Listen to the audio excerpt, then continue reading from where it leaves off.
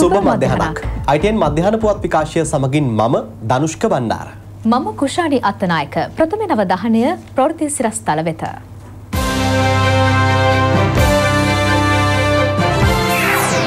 අගමැති මාලදිවයිනට ගිවිසුම් 4කටත් අත්සන්. කැලණිය විහාරාධිපති හිමියන්ට එල්ල වී තිබෙන දේපල චෝදනා වලින් නිදහස් විය යුතුයි. අගමැතිගෙන් ප්‍රකාශයක්. ඡන්ද නාමලේඛන ගැන අභියාචනා බහර ගැනීම ලබන 19 වනදාතෙක්. බහමාස් දූපතට ඩෝරියන් කඩාවදී.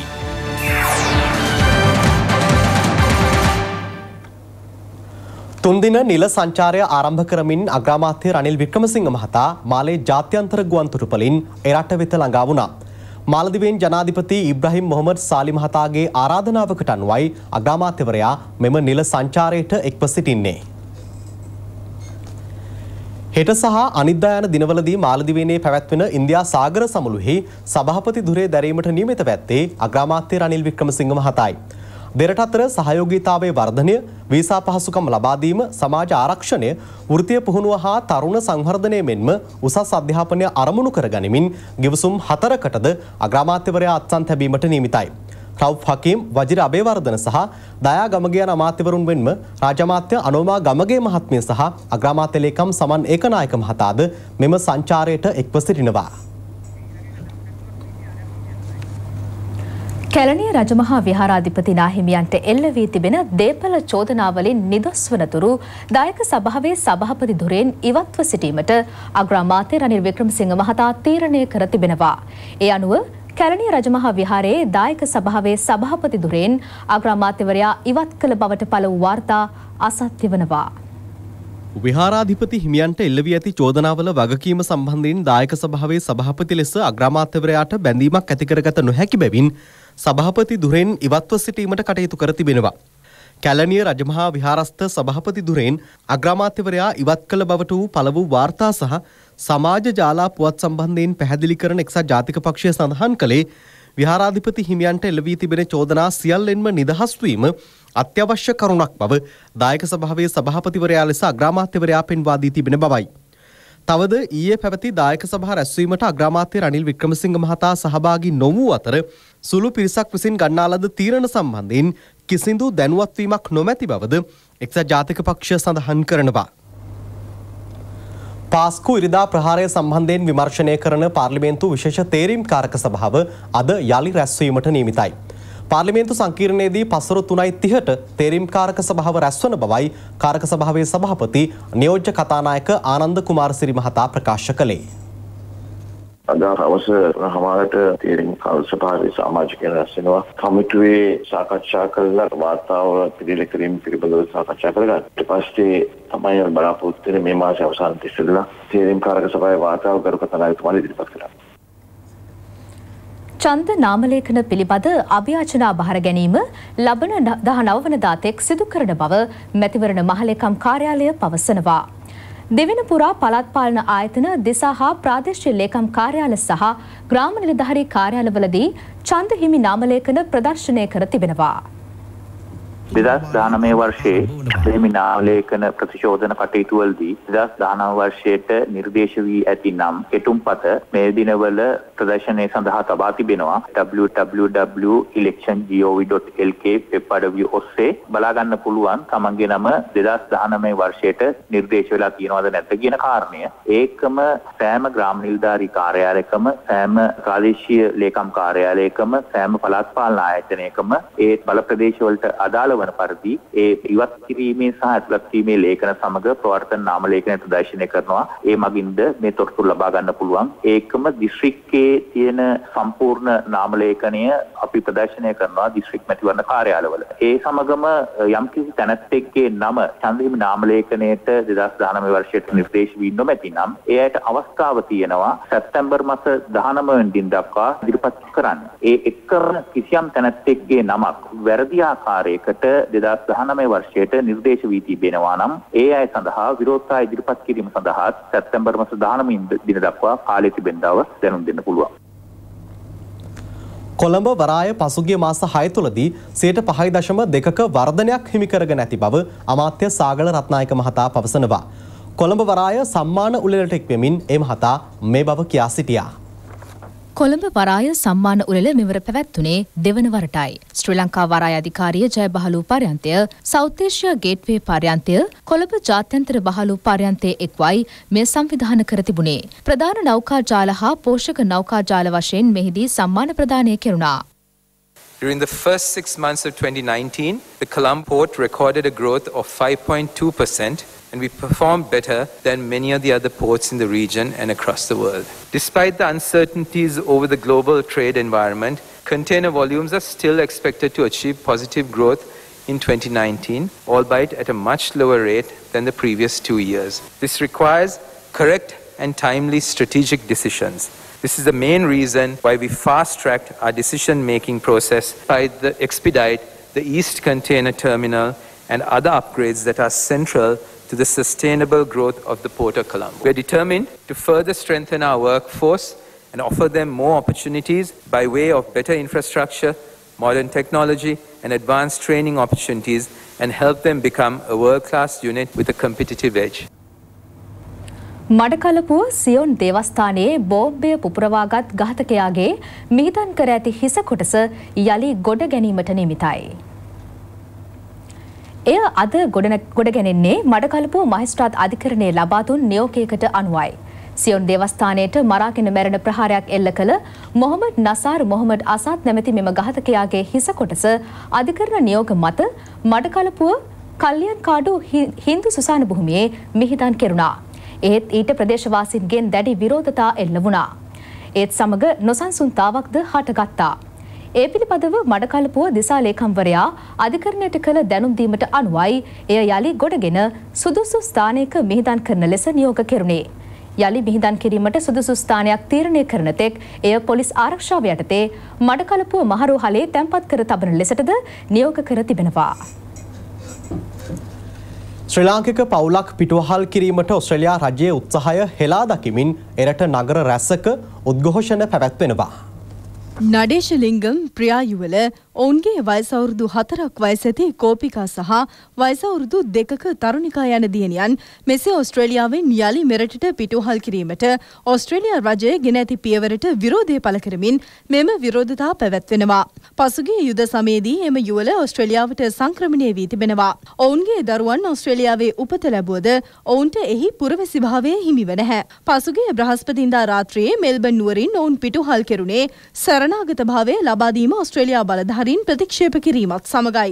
ඔවුන් ගුවන් යානයේ ගමන් කරමින් සිටින අතරතුර අධිකරණයෙන් ලැබුණු වාරණ නියෝගයක් මත නැවත ඩාවින් ගුවන්තොටුපළ වෙත ගොඩබස්වනු ලැබුවා. ඉන් අනතුරුව එම පවුල ක්‍රිස්මස් දූපත්හි සරණාගත කඳවුරක් වෙත යැවීමටයි කටයුතු කෙරුණේ. මෙම කඳවුර වසර ගණනාවක සිට වසා දමා තිබූ එකක් බවද සඳහන්. පිරිස පිටුවහල් කිරීමට විරුද්ධව වාරණ නියෝගයක් අධිකරණයේ නිකුත් කර තිබියදී කුමන පදනමක් මත ඔවුන් එලෙස රඳවා තබන්නේද යන්න පැහැදිලි නැති බවයි ඔවුන්ගේ නීතිඥවරුන් සඳහන් කරන්නේ. මෙය ඉතා ක්‍රූර එමෙන්ම සංවේදී නොවන සිද්ධියක් බව උද්ඝෝෂණකරුවන් පෙන්වා දෙනවා. ශ්‍රී ලංකාවේ පැවැත්වෙන බෝරා ව්‍යාපාරික සමුළුව සඳහා ලෝපුරා රටවල් 40ක් නියෝජනය කරමින් 21,000කට අධික පිරිසක් එක්ව සිටිනවා. දින 10ක් පුරා පැවැත්වෙන මෙම ව්‍යාපාරික සමුළුව හරහා මෙරටට ඇමරිකා ඩොලර් මිලියන 130කට අධික ආදායමක් ලැබීමට නියමිතයි. කොළඹ වෙරළමාවතේ බෝරා මස්ජිද් ප්‍රධාන පල්ලියේදී බෝරා ව්‍යාපාරික සමුළුව පැවැත්වෙන්නේ. මුහුදු ගුවන් මෙන්ම ගොඩබිම ආරක්ෂාවද ඒ සඳහා සපයා තිබෙනවා. ලොව පුරා බෝරා ව්‍යාපාරිකයන් ලක්ෂ 12ක් පමණ පිරිසක් මේ සඳහා එක්ව සිටින අතර ශ්‍රී ලංකාවේද 3,000කට ආසන්න පිරිසක් මෙය නියෝජනය කරනවා. වාර්ෂිකව පැවැත්වෙන මෙම සමුළුවේදී මැණික් හා අත්කම් නිර්මාණවලට බෝරා ව්‍යාපාරික ප්‍රජාවේ වැඩි අවධානය යොමුව තිබෙනවා. දිවෙනේ බස්නාහිර මධ්‍යම සබරගමු සහ වයඹ යන පළාත්වල තනින් තන වැසි හෝ ගිගුරුම් සහිත වැසි ඇතිවන බව කාලගුණ විද්‍යා දෙපාර්තමේන්තුව සඳහන් කරනවා. අනුරාධපුර සහ මන්නාරම දිස්ත්‍රික්කවල සිහින් වැසිවාර කිහිපයක් ඇතිවිය හැකි බවද එම දෙපාර්තමේන්තුව වැඩිදුරටත් පවසනවා.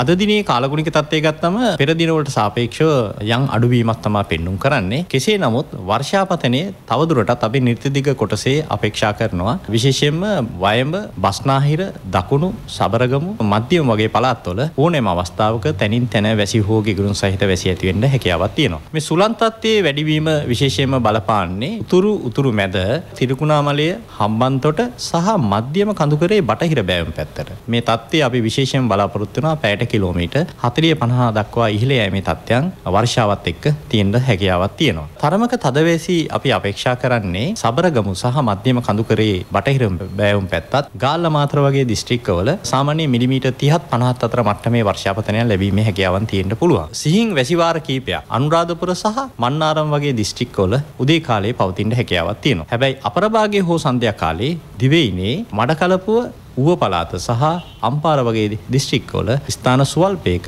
වැසි හෝ ගිගුරුන් සහිත වැසි ඇති වෙන්න පුළුවන්. මේ ගිගුරුන් සහිත වැසි පවතින වෙලාවේ తాවකාලිකව තද සුළං ඇති වෙනවා. ඊට අමතරව අකුණු අනතුරු ඇතිවීමේ ප්‍රවණතාවයන් තියෙනවා. දීවර ජනතාව වෙනුවෙන් අපිට කියන්න තියෙන්නේ පුත්තලම ඉඳන් කොළඹ හරහා හම්බන්තොට දක්වා තියෙන වෙරළබඩ තීරයට ඔබ්බෙන් තියෙන ගැඹුරු සහ නොගැඹුරු මුහුත් තීරවල තනින් තන වැසි හෝ ගිගුරුන් සහිත වැසි ඇති වෙන්න හැකියාවක් තියෙනවා. ඊට අමතරව සුළං තත්ත්වයේ වැඩිවීමක් පෙන්눔 කරන්නේ හම්බන්තොට සිට පොතුවිල් දක්වා තියෙන වෙරළබඩ තීරයට ඔබ්බෙන් තියෙන මුහුත් තීරයත් පුත්තලම ඉඳන් කංකසන්තුරේ හරහා තිරුකුණාමලය දක්වා වෙරළට ඔබ්බෙන් තියෙන ගැඹුරු සහ නොගැඹුරු මුහුත් තීරවල සුළඟ ප්‍රධාන වශයෙන් නිර්දිශයෙන් හමන්නේ සුළඟේ වේගය පැයට කිලෝමීටර් 50-60 දක්වා ඉහළ යෑමේ තත්ත්වයන් තියෙනවා. එවැනි අවස්ථාවල මේ මුහු සීමාව තරමක් රළු වීමේ හැකියාවක් තියෙනවා.